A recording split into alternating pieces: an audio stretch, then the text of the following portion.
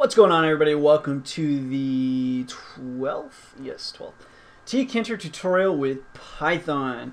In this video, what we're going to be doing is adding this pop-up message function to our program. So the idea of the pop-up message is just anytime we call it, we just pass in some text and the message pops up as its own little kind of warning window or just a message window. So first, let's go up to the very top, and you see how we have large font. Now let's go ahead and add a couple of other font sizes. So it's totally conceivable that we want a large font, right? Then we want a normal font, and then even a small font. So we're going to call this one norm font, and then we'll call this one small font. So small font, maybe some little directives underneath something, a caption, something like that. Normal font, just for any normal sort of text. Obviously large font for big important messages, announcements, that kind of thing. So normal font will do size 10, and then small font will be size 8. Now let's go ahead and define our pop-up message function. Just put it anywhere basically, but we've got the classes down here, and then we've got our functions up at top. That's just how I'm going to do it. So now we're going to define pop-up message, and the parameter is going to be message. And this is going to be like a really mini Tkinter instance basically. But we'll say popup equals tk.T undercase k, and then we're going to say define, and in fact we'll leave that out for now. We'll come back to that. So then we're going to say popup.wm underscore title. I guess we'll do this, yeah. So it's just going to be an exclamation mark, like it's just a notification window. So the title is just exclamation mark.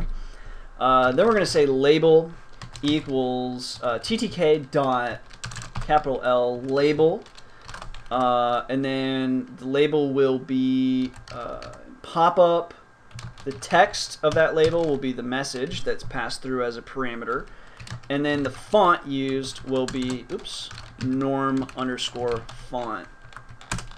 Then we'll do label.pack. We'll do side. Really,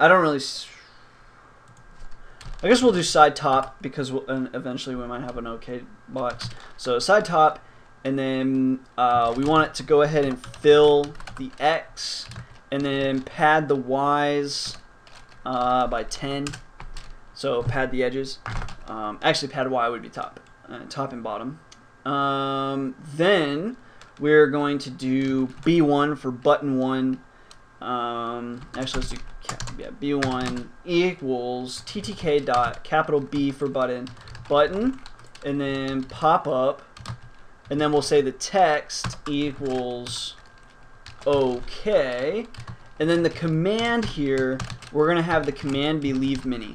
Now we haven't defined that yet, but that was what I was right about to define up here, so that's what we'll define it right there. And then we'll do b1.pack. We don't need any parameters there. It'll just naturally go underneath the label. And then we'll do popup.main loop. So this is like a little miniature instance of Tkinter. So now let's real quickly go ahead and define leave mini, empty parameters, and then here you just do popup.destroy, and that's it. So so we'll go ahead and run that real quick, and the option was save settings. Okay, agree. So we go file, save settings, let's say, and it says not supported just yet. We hit OK, no problem. And just out of curiosity, I can't remember if I already tried this in the past or not, but what if we just, instead of leave mini, throw in popup destroy?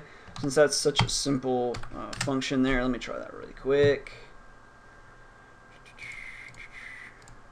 Yeah, it looks like that works too. So we actually don't need that leave mini function. Since the only thing this function does is run another function that has no parameters, then we just need to call this, right? It's only really the case when you want a function to run another function with maybe parameters, or maybe you want to run multiple functions with embedded functions, that sort of thing. Then you would need it, but yeah, so actually we don't actually need this little mini function there. The more you know. So that's a little cleaner. So now we've got pop-up message all handled. Now, curiously, my ICO did not disappear. Interesting. In the past, the ICO disappeared because there's a little slight override, but for whatever reason, we're not having it yet. So I guess I'll leave it there. Okay, all right. So that was easy enough. We made the pop-up functionality.